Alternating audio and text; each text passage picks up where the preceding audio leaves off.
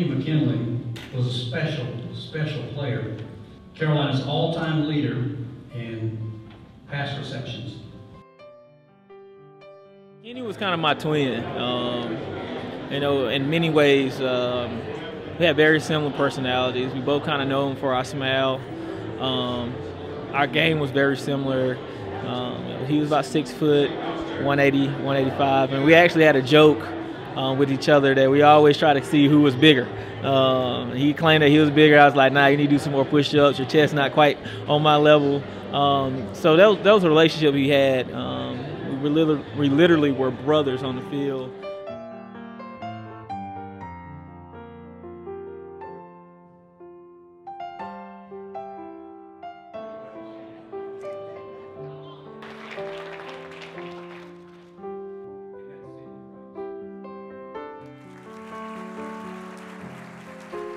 He was just a great guy.